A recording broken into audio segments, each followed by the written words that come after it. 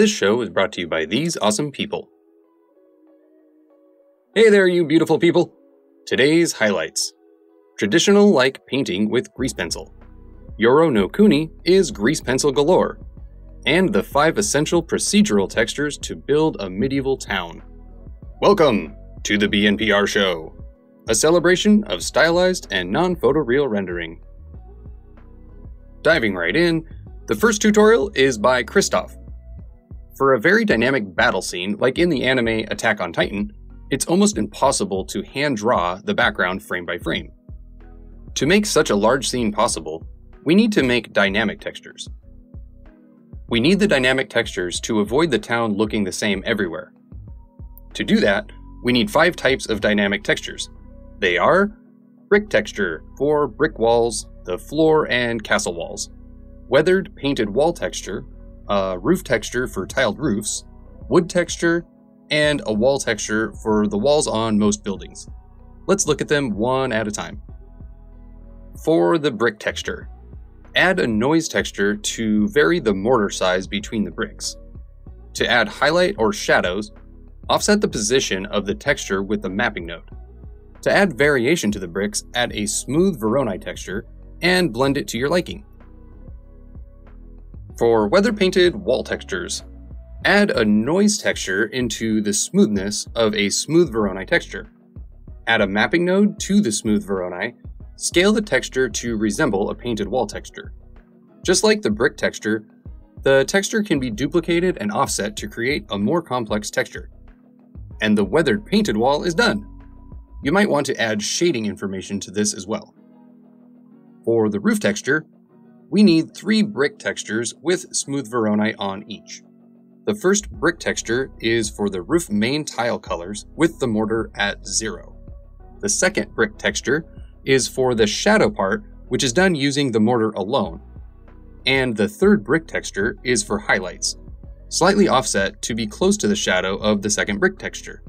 Add a diffuse shader to add some shading information, and then add a gradient texture for a smooth transition.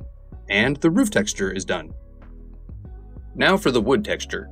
Add a wave texture in Y direction with some distortion and a noise texture for variation. Then add a second wave texture as a highlight, using a color ramp with a little offset. Layer a smooth Voronoi texture, put noise into the smoothness parameter.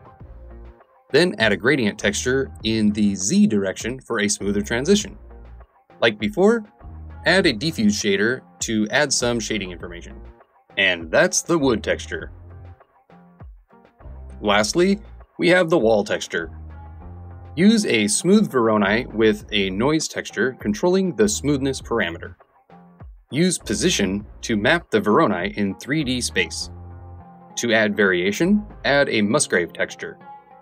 Then use a gradient texture to make a smooth transition and add diffuse to add shading information, and we're done.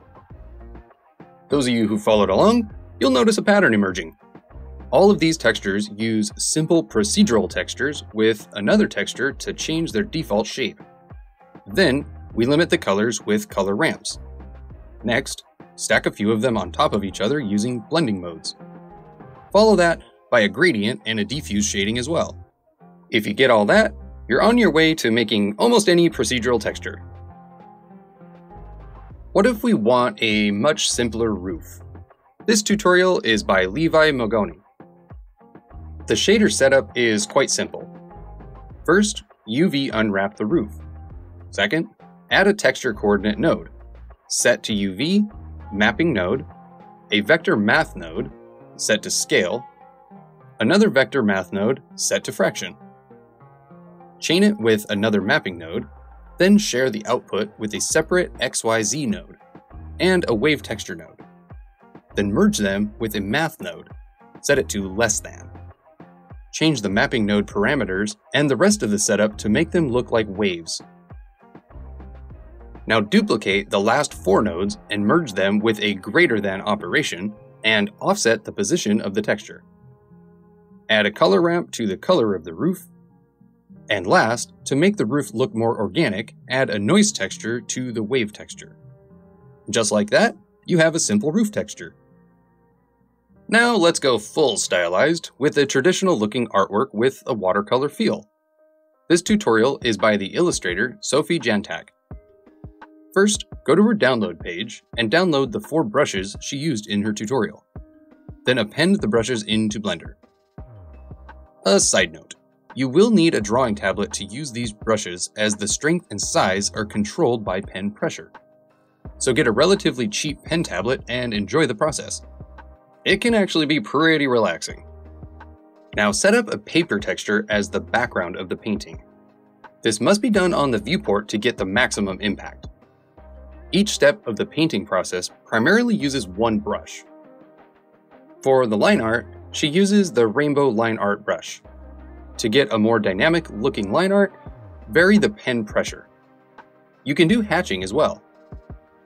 Step 2 is the watercolor using the watercolor brush. For more transparent, lighter, and softer colors, press softer on the pen pressure. Press harder for more opaque, darker, and more saturated colors. Step 3 is the pencil crayon layer using the color pencil brush. In this step, we're handling the highlight and the shadows of the piece. This adds more opaque colors on top. This is like a pencil or a crayon on top of a painting in real life. This adds depth and refines the contrast. The final layer is the spackle layer using the dirt brush. This adds an organic feel to the painting. Sophie mentioned she cannot get the exact color after rendering, so we think this is caused by 2 things. 1, the color management's look. When you change this, the contrast will be dynamic to what is shown on screen. And 2, the lighting of the scene. The lamps do interact with grease pencil. Or there might be a bug in color management. We have experienced weird color picker behaviors while working in Blender 2.92. The second tutorial by Sophie is about making 3D masks with grease pencil. You need a 3D mesh, decimate it to a lower poly count, then convert the mesh to grease pencil. You might ask, why do this? That's because grease pencil mask only works on grease pencil objects. Wouldn't it be great for a 3D mesh to mask grease pencil objects as well? That's a dream. Anyway, the process to set up the mask is very simple. Click the mask on the layer, enable the mask panel, and select the mask object to mask the strokes or fill. For an animated 3D mesh, you have to bake the animated mesh to grease pencil. And yes, your animation must be final, since baking means it will be pretty hard to change the animation later. That is, unless you bake the animation again and do the grease pencil again from scratch, which is a tedious and bug-prone process. Be sure to watch her videos as she gives a lot of art tips in them. Oh, and there are way more tutorials in the show notes, so please have a look to see if anything might be of your interest. On to community updates. We have a special one this time. Epic Night Studio interviews Christophe Didane. It's pretty cool to know that he started making NPR tutorials inspired by the BNPR show. If there's one thing to get away from the interview, is to always be experimenting and doing studies. Doing them more means more chances to encounter, well, happy accidents. We used to do it a lot back in the days, and those were happy times. If doing it alone is hard, find a like-minded friend to go on the journey together. We're sure you'll get good very quickly. Okay, goggle up. It's time to open the gateway into the NPR heavens.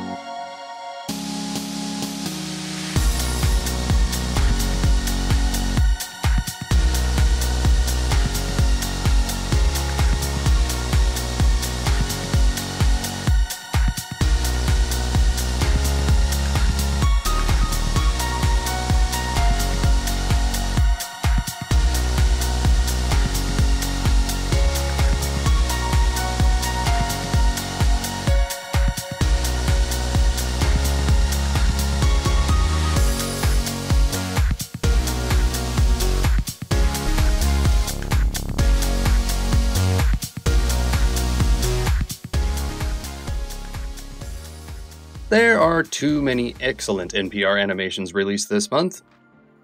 Aang vs. Korra, Avatar, The Last Catbender by Dylan Gu and team. This animation has temple fight shots, flying shots, underwater shots, tons of destruction, and stylized effects. Okay, that may be too many spoilers, so next. The Chase is an advertisement commissioned by Head & Shoulders. Produced by PSYOP and directed by CRCR with Wiz at Quad Group as the animation studio. Again, a lot of grease pencil work here. The mixture of 2D and 3D is very well done. A must-watch for a second and a third time. Well, it's over. What a show, right? But we know you want more, so please head over to the show notes and experience 2 times more. This show was brought to you by these awesome people. Please thank them kindly. Before we go, one final question. Watermelon or dragon fruit?